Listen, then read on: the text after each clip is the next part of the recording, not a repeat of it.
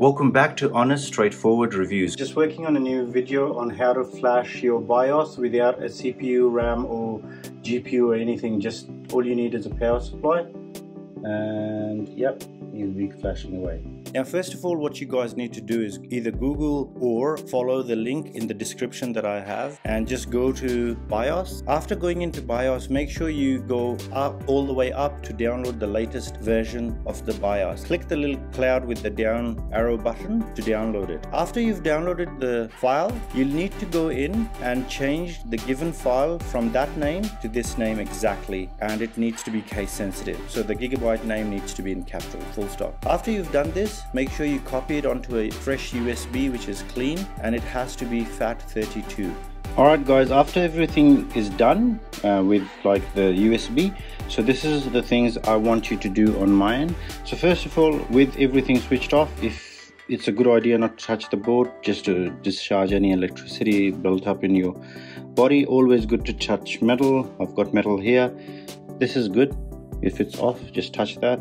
It'll discharge any electricity built up, static or whatever. So now, very important before you turn it on, this needs to go here. So the USB you just created with me, that needs to go into this. So the one that says BIOS on it, okay? BIOS USB 3. It won't work in any of the other ones.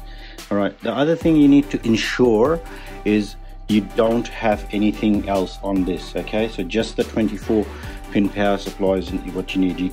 You can't have USB, your RAM, CPU, graphic cards or SSD, anything plugged in, so nothing, okay? All you need is your power supply for this one.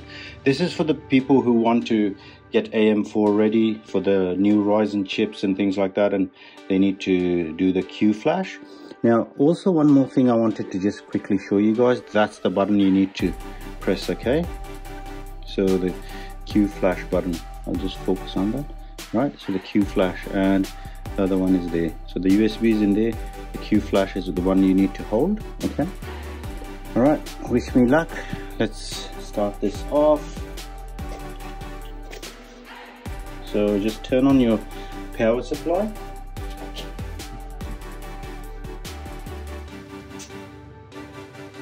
And just hold it on QFlash. So it's on now.